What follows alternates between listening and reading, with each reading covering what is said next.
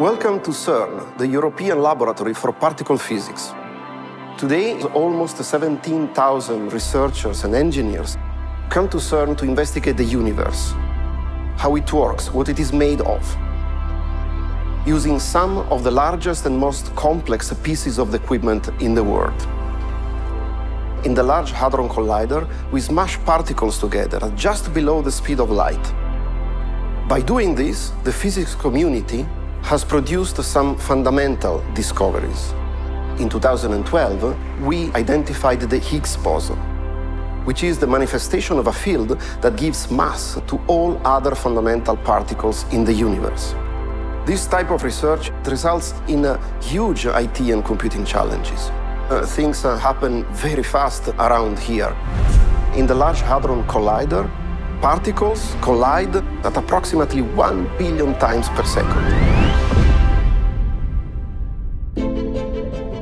Our data analysis needs are so great that we need to distribute the LHC data around the world to over 170 data centers and laboratories that collaborate with us. The continuous program of upgrades and consolidations to the Large Hadron Colliders and the experiments at CERN will result in the coming years to greatly increase the ICT and computing demands.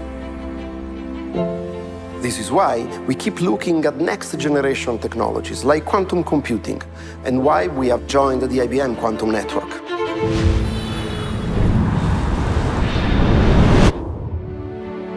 Using quantum machine learning algorithms, we're exploring how to pinpoint these complex events in a way that is much more efficient than even our fastest supercomputers, which is exciting for us because we design and build quantum computers to tackle precisely this kind of seemingly impossible challenge.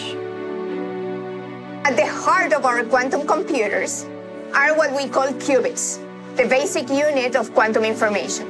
Unlike the bits within a classical computer that can just manipulate ones or zeros, qubits can hold much richer information.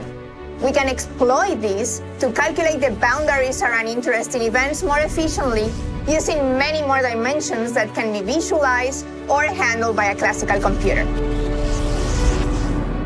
Qubits are made by trapping and controlling tiny bits of the universe, in our case, pairs of electrons.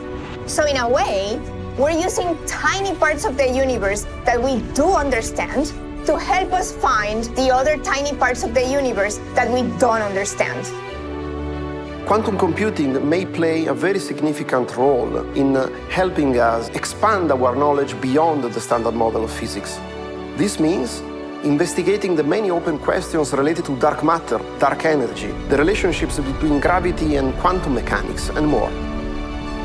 Quantum computing might not provide all the answers, but it may help us see the universe more clearly and ask better questions.